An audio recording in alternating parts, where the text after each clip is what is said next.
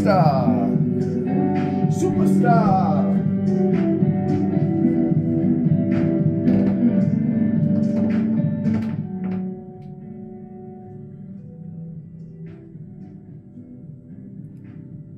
All right, that seems a little more reasonable on the volume, doesn't it? All right, cool kids. Yes. Is it recording? It is recording. We're a minute in. Let the fun begin. Woo. I got a new camera, new phone, new life.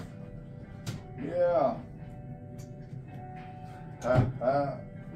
So today, guys, we're going to do a quick, short, down and dirty video. We're going to talk about one of the coolest, neatest ways to store your silver and silver accessories. Yeah. And that way is with rolls. Yeah.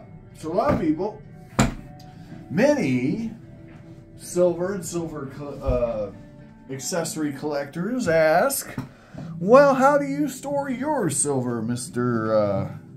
Addicted to Minis? And the answer is, however I want. But sometimes, when the mood strikes me, I will put them in delicious coin rolls like this.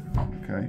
And delicious coin rolls are a fine way to keep your silver and silver accessories safe, cozy, and warm, and delicious.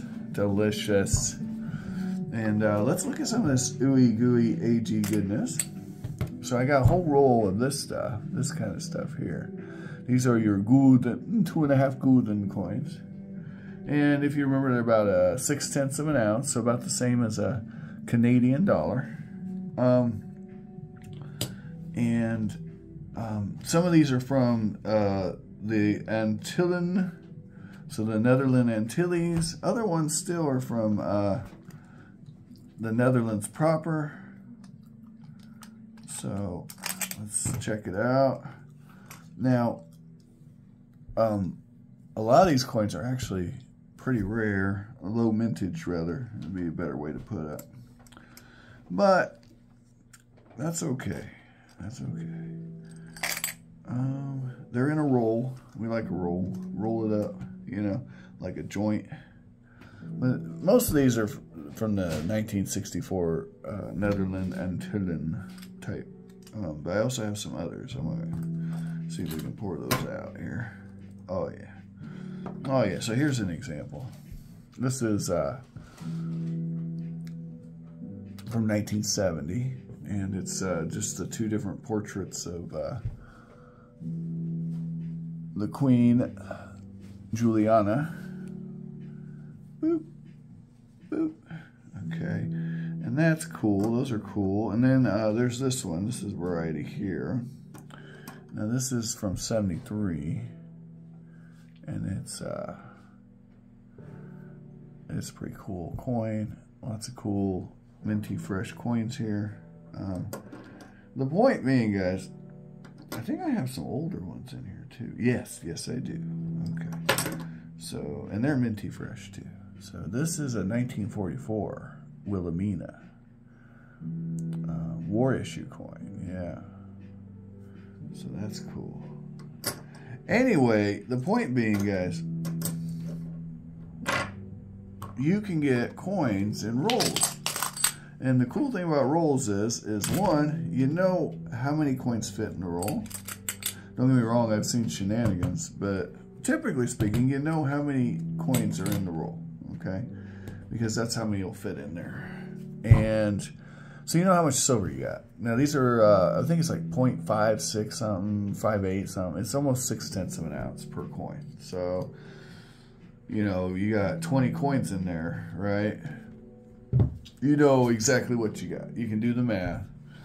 So, you know, if duty hits the fan, for example, you don't want a dicker. You know, well, I got, you know, 12 ounces of silver here. Right? Give or take. Yeah? I go like this. I say, hey, that's 12 ounces of silver. I'll trade you that for an ox. Okay?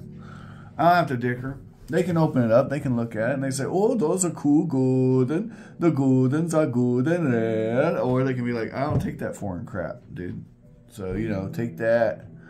a roll of bogus BS and stick it where the sun don't shine, right? And then I try a roll of Canadian quarters or dimes, which I have rolls of those. Or I try a roll of, I got Walker half rolls, Benji half rolls. You know, it all depends, man, on how picky people are and how, you know, how much they know about silver. I mean, I got this under melt, so, you know, it is what it is. They'll either take it or they won't. I bought it because it's cool, the cool factor. But I also have roll, I think I have one roll of ASEs, which doesn't sound like a lot, but for me that's a lot. I got 2 rolls of, no, I got 2 rolls of ASEs and 2 rolls of Canadian Maple Leafs. That's it. Yep. And I got a whole bunch of just BS stuff and rolls. I got 5 Posada coins from Spain from the 1800s. I got rolls of those, like just like this is a roll. Yeah, and you know, I like the encused letters on the edge of the coin, and the Spanish coins have those too, so it's really cool. I guess my point is you can put anything in a roll. You can roll it up and smoke it, but I don't suggest that because, you know, you have to get pretty hot metal to really smoke it up, and it's just not good for the you know, tradability of your silver and silver accessories if, you know, they're not recognizable, I think. Now, I could be crazy. Look at the maw on that purple worm / dole. I feel like it's going to swallow us and eat us whole. All right, don't you know? So there's some stuff. I don't know. What do you guys want to talk about? Talk to me if you have any suggestions on what you want to talk about. Silver accessories. We got miniatures for days, all the miniatures. All the fun stuff we got. You can tell me about it, or tell me where to go with myself. Tell me how boring I am and how poor I am at making these videos, how garbage they are, and how I should probably just stop. But you know what? It's cool. Is I never got paid a dime for doing this, so like there's no world where I'm going to care what you have to say if it's not constructive. You know what I mean? Like there's no world where I'm going to be like, oh my god, oh I just want to cry because they said something mean to me. Yeah. That world doesn't exist. But you know, you could take these, right? This stuff here. You could literally take all these out and just, if you had enough of these, and just roll them up and put them in tubes. And that's all rolls are, really. You got paper tubes, you got plastic tubes, or you're putting them in tubes. And what's the advantage of that? You know, what's the real advantage of that? Well, I know what the advantage is, and so do you. It's space. So, you know, this big old, you know, proofy goodness set here that I paid $75 for, right? Can you tell which ones are silver and which ones aren't? Come on, cool kids. I showed you how. Can you tell? I can tell just by looking at them. Can you tell which ones are silver and which ones aren't just by looking, guys? Just look at it. Just look. It's okay. Anyway, back to the point. The point is, if I really wanted to store these like a boss, and I had a bunch of them, if I had enough of them, right? What I would do is I would put them in rolls, right? Because, again, you know exactly how much silver is in a whole roll of something. You know exactly how many coins you got, right? And if it's a partial roll, you'll be able to see that because the roll won't be full. And nobody wants a non-full roll. I mean, my goodness, we're not animals here. You ever been to Trinidad and Tobago? Me neither. So which coins are silver? Which coins are not? Tell me in the comments, guys. Make me proud. Show me the way. Show me the way to tell if it's silver or copper nickel today. Yes, show me the way. Trinidad and Tobago. All right, guys. Anyway, I can go on and on all day talking about this stuff, but you get the point. How do you store your silver and silver accessories? And do you have a preferred method? Is there a way that's inferior? You know, I've seen some people, they'll take their silver I've seen this, guys. Not calling anybody out or anything, but they'll just take their silver and throw it in a freaking glass vessel, like a vase or something, or a jar, you know. Throw it in a jar, mason jars, whatever. And they don't put what they paid for it. They don't know. And you know what? If SHTF happens, I totally get it. It doesn't matter how much you paid for it. But if you're an investor, right, you might want to know what you paid for it just so you can get back what you paid or know how much you lost, right?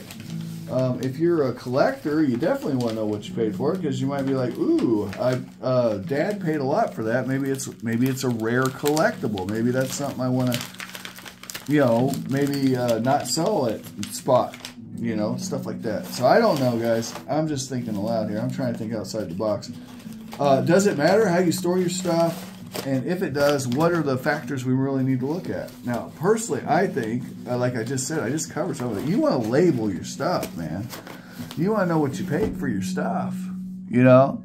That roll of Netherlander coins, if you look, there was that piece of paper in there. On that piece of paper is exactly how much I paid for that whole roll, you know? But, you know, there's a million ways you could do this, guys. That's the point. There's no one right way.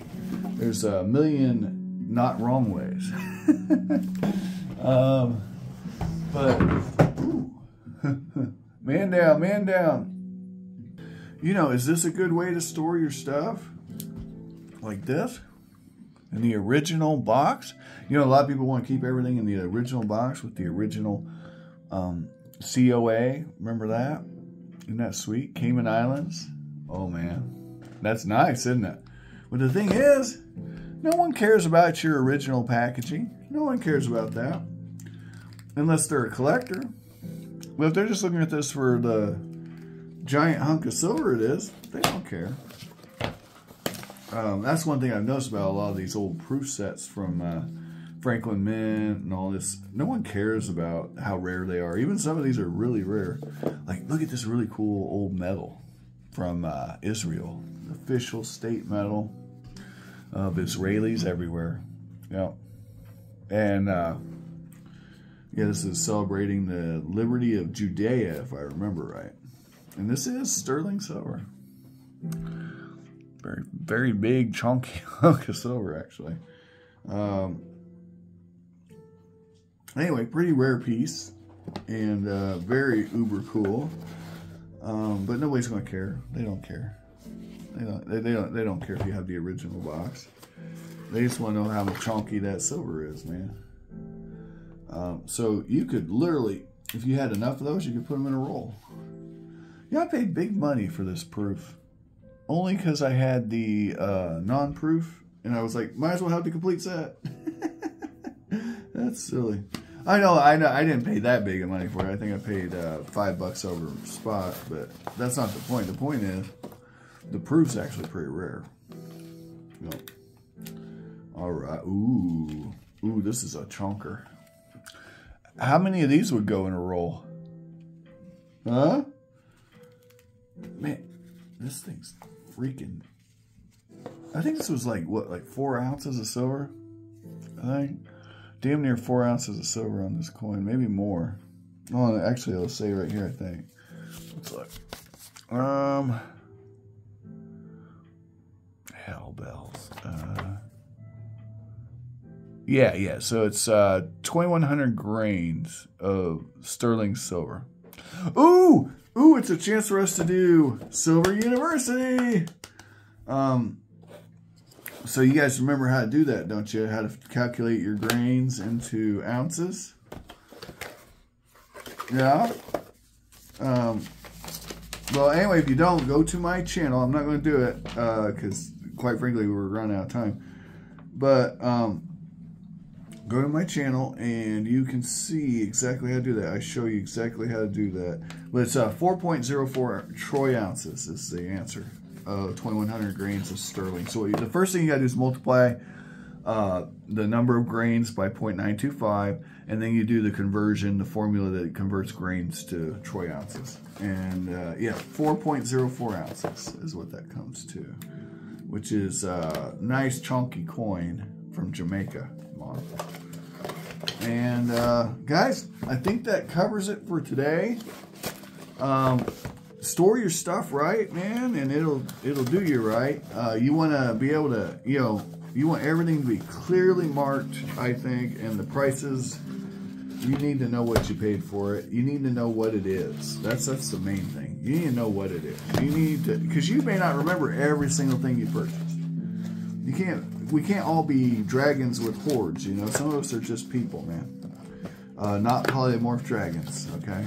So, if you're one of these folks that's got an eidetic memory and you can just memorize everything, okay, don't mark it. But you know what? When you perish, when you shed the mortal coil, I know you may not care, but your family might.